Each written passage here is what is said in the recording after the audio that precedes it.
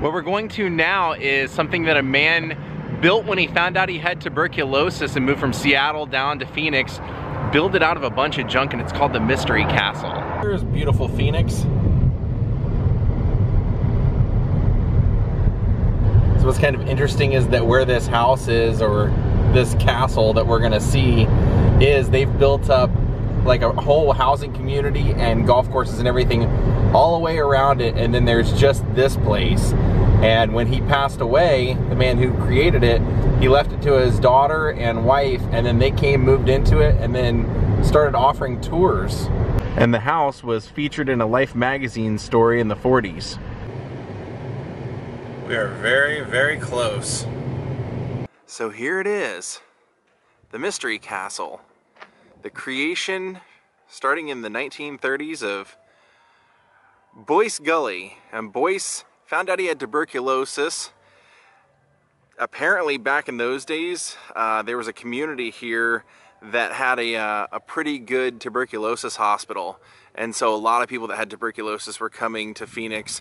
And he came here, started creating this for his daughter, and then and oddly enough, cured of tuberculosis at one point, and then stayed, never went back to Seattle, and then eventually died of cancer in 1945. And then his daughter and wife came and moved into the place, opened it up, and then Life magazine found out about him and did a piece on them in the 1948 Life magazine. So let's go take the tour. Yeah, that sign's no joke. They made a documentary about this and won an Emmy. Can you believe it? Let's go on in. So his thing was getting most of his materials from junkyards and creating everything himself.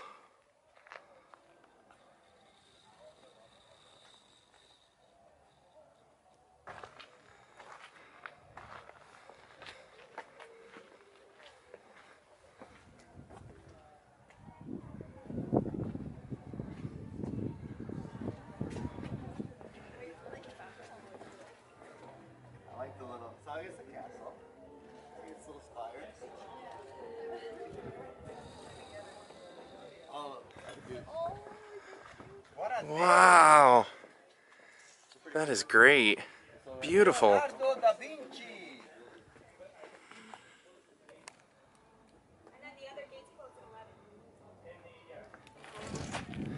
So we're gonna start this tour here. Wow. Hey, how y'all doing? You're gonna see a pillow that it says Mona Meow, made by Leonardo da Vinci.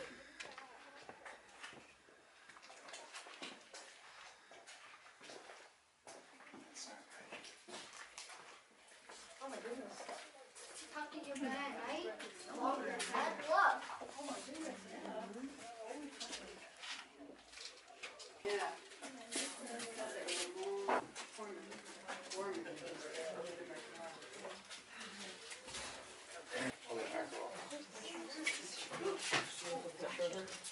Oh, never mind. Soak it in, you guys. The coldest during the summer. This is the really guest the only house. one you want to be in during the summer months of like June and July. If you look over in the corner here, we have some family portraits, so you can kind of put a face to the name. The last of the family to have lived in the house. She passed Look away how he did as the of 2010, windows. so really not They're that actually long ago. glass plates. Bit of space, but There's the the idea guest was bed. that you could just roll this thing out if you wanted, and once you're done, you can just stash it underneath the floor. It's kind of cool. Probably recognize So these that the things, wood for telephone the poles. ceilings is old boxcar siding. If you look at the round windows, you'll see the rims of his car. Nothing safe around the guy. There he is. Uh, That's Boyce. What did she got? Look at the windows. They said he went to great lengths to not pay for any of the materials that he used to build this. woven baskets, easily over 100 years old. Wow. Story goes is that they weave these so tight they could hold water. Yeah.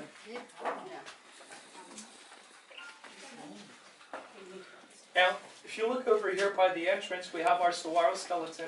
This thing's pretty cool if you've never seen one of these. It's the structure along the inside of all of the cacti everywhere. When the saguaros die, all of the fleshy stuff withers away, and eventually this is what it leaves behind. Nowadays, you'll struggle to find one preserved this well because the ones in the desert are pretty beat up. This one is only as nice as it is because it's never been moved. The guy had built the room around a living cactus, and it's been here ever since. If you want to step outside for some fresh air, that's fine. Just don't get lost on us.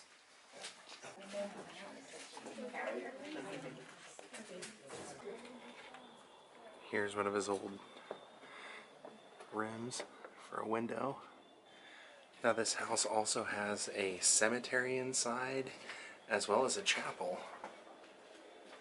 Over here on this little bench ledge, you can kind of see what he made it out of, all the little materials. Kind of reminds me of Nitwit Ridge in Cambria. You got a cat sleeping in there? Wow, look at this place. They said when his daughter Mary Lou inherited this place, she actually lived here for like 65 years. She inherited it in 1945 and then passed away in 2010 and gave tours here until she passed. Look at that stairwell. Isn't that amazing?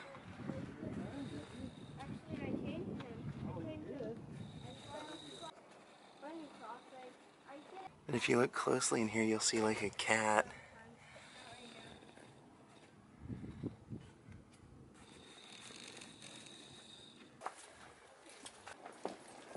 Now it looks like we're heading on in. Oh. In the chapel, you're done. Okay, perfect. We're headed inside. You alright, honey? Piano.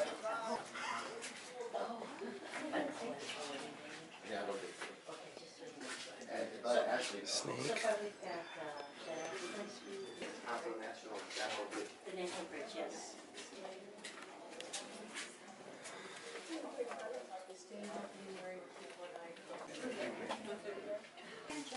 Did whatever he thought a castle Here's should have, the right? So this is his chapel. And prosperity, so you're going to see him everywhere in the build. Up in December, so not too long ago.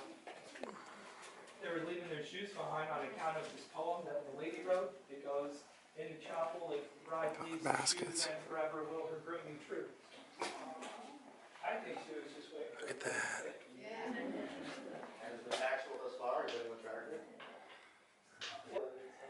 They said they believe snakes are a sign of prosperity, so that's why there's snakes all over the house. And they actually chase them out of the house because of the climate around here all the time. The cat rocks. awesome lady, but really she was just a little Arizona, and it had belonged to a lady I had a nickname because she married. Here you can see it says for better, for worse. And then that's a handwritten message from Mary Lou Gully. In the chapel, if the bride leaves one shoe, then forever will the groom be true. And so here you have a bunch of shoes stacked up from weddings. They said they have weddings in here in this chapel, and that the bride and groom usually stand on either side of the snake.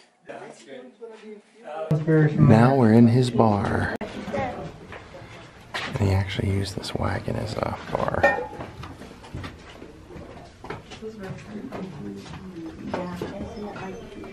Anchovia. Look at the bartender.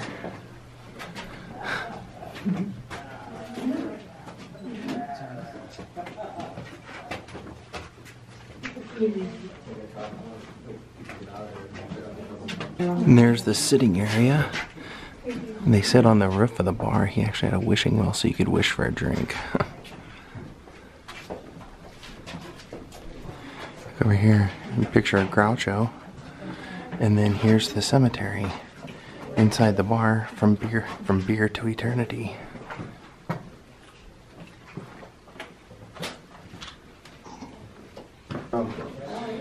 And John Wayne. It's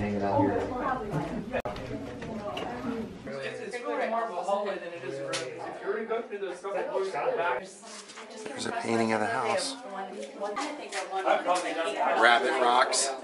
Picked up as part of a gold and copper mining claim to keep the city off his back. The guy's actively digging these pits everywhere, filled in over the years. But this one he'd left behind for his family as a time capsule of sorts. Right, the guy who built the house spent a solid 15 years working on the place and removed from his family the entire time. They hadn't seen the guy in a while. So he left this behind for his family. Portraits of the guy commissioned in his final years, so at least they'd know what he looked like in the end. They found stacks of letters. Some he'd received from the family, some he'd written himself. $500 bills and whatever. Yeah, and all the gold he'd pulled from the property over the years. Pretty big day for the family.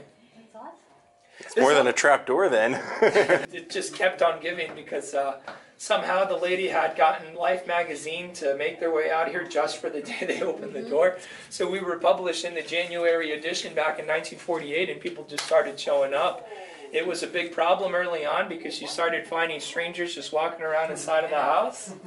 And she was kicking people out of the place every single day until finally she put up a sign that said we charge for tours. So here we are now. You know. Now we're going up to the living room and the kitchen.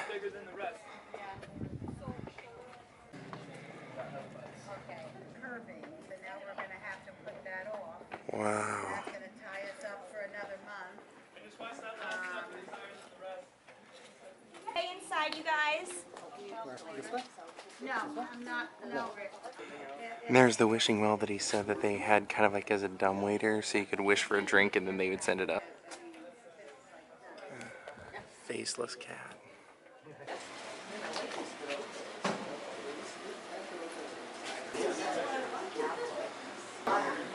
There he is. Voice.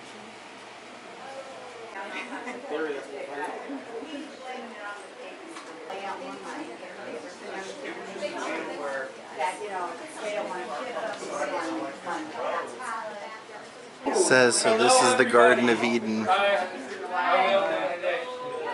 see a lot of fresh faces, water and power. So if you guys lived on site, chances are this is where you spent your time.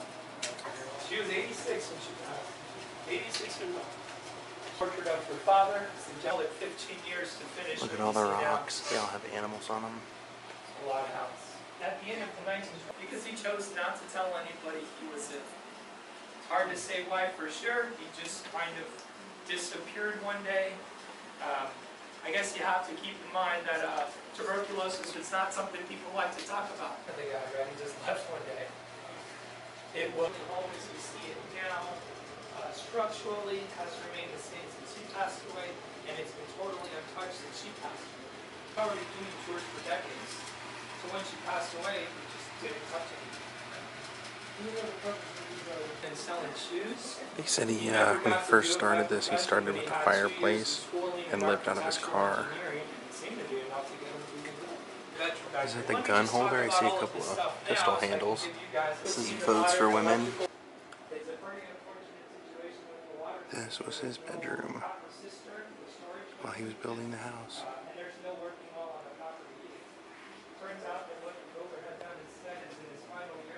They said this was Mary Lou's bedroom when she first moved in for a short time, but it's also the hottest room in the whole house, so she didn't stay in this room very long.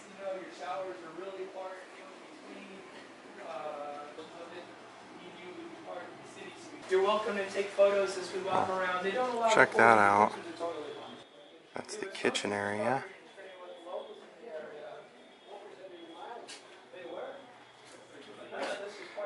They were saying that they didn't even, the family didn't even know he was doing this. They didn't even know why he left. He actually left because he was given 6 months to live, and then started working on this. And then when he passed away, they found out that he had left him a house. You can kind of see what's outside. You notice this doesn't have a faucet. It's because they didn't have running water here until 1975. So sinks with no faucet. This is Joan Wayne, the castle cook. Ants in your pans. Cock of the walk. You can see some of the old dishes here, the Petite Marin, but then you can also see a Will Smith mug from Wild Wild West with Kevin Kline. Now we're gonna go check out the gift shop. Look, this stairwell over here, I don't think we get to take it, but you can see how it's made out of logs and it would have taken you up to the roof. The mother-in-law room. Well, we have just completed the tour. What an awesome experience. I love when people create things like this, so, you know, this is Breck and I's wheelhouse. Hope you guys enjoyed this. Come back and see us tomorrow. Breck and I are heading off to somewhere else right now, and we're going to do another vlog that you will see tomorrow. So have a great night, everyone, and good